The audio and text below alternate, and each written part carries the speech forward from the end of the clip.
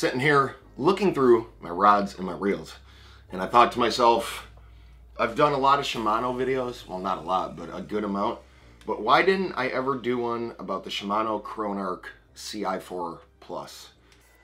So I decided I'm gonna talk to you guys about some of the features on this reel, show it to you guys, talk a little bit about it. It's probably gonna be a boring video, but it is the Chronarch. It's a 7-bearing system. It has 6 of the SARB bearings, and then it has 1 ARB roller clutch bearing.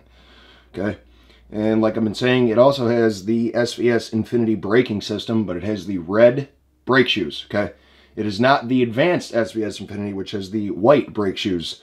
The Chronarch MGL has the white brake shoes. Ci4 has the red brake shoes. You're also going to have the Magnum Light spool, okay? And you're going to have, of course, the quick fire clutch bar. Okay. Now you're going to notice on the Ci4 Plus, okay, to the left is off, to the right is on.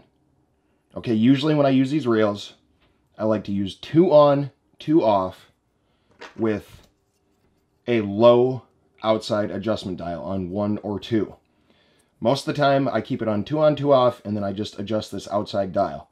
If there's no wind, whatever, or anything like that, I will fish it with 1 brake and then adjust the dial accordingly. Okay, but one thing that I do have to tell you guys, the brakes on and off on the Chronarch Ci4, like I said, it's left to right, okay? But on the MGL, it is not left to right. It is up and down. On the MGL, if you have the brakes down, that is on. If you have the brakes up and locked, that is off.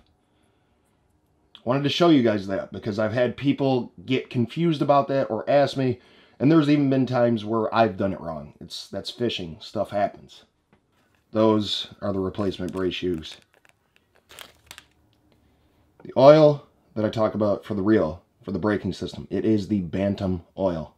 If you follow the instruction manual, it recommends that you take 1 drop of the Shimano brake oil, and you put it on the outside right here, and then you put 1 drop in the inside, okay? And that is the oil for the brakes, okay? Pretty sure it came out at ICAST in July 2013. This reel won Best of Show, okay? Best of Show 2013.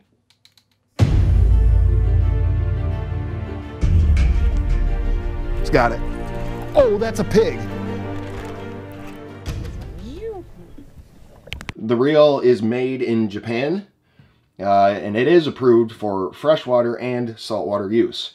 I figured I might as well mention that because I've had a lot of people ask me, hey, can you use it in freshwater and saltwater? Yes, you can. Now, correct me if I'm wrong, but I do believe that the Chronarch before this one was the Chronarch E. What do I like better?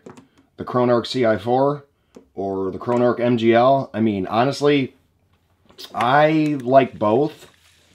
I feel like the MGL casts farther, and the MGL is maybe a little bit smoother. You know, they're both going to have that real back play. You know, but that's just one of the things that I've came to get used to, you know, with Shimano reels. Is you're going to get that back play. This reel weighs 6.5 ounces.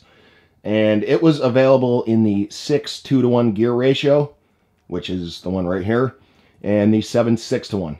The 6:2-to-1, I believe, was 26 inches per turn, and then the 7:6-to-1 was 32 inches per turn. What do I like to use the Chronarch for? Honestly, the 6:2-to-1 gear ratio, or the 6 as I call it, I like to use that for crankbaits, spinner baits, some jerk baits, and just moving baits in general. The 7:6-to-1 I like to use for jigs, Texas rigs, flipping and pitching, frogging, heavy cover, A faster retrieve reel I will use for baits that I want to get back to me quickly.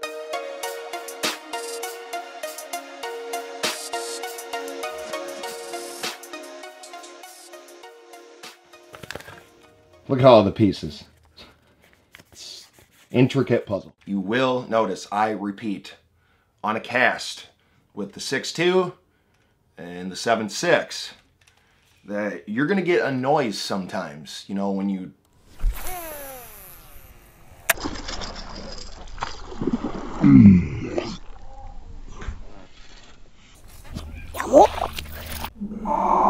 so that is going to be it for me for the day. I have this video, the next Lucky Tackle Box, and one more fishing video coming out.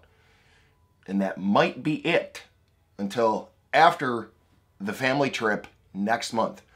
Been really busy lately, but I appreciate your guys' patience. Hang in there. After I get back from this trip, should be a lot of videos. But I'll see you guys.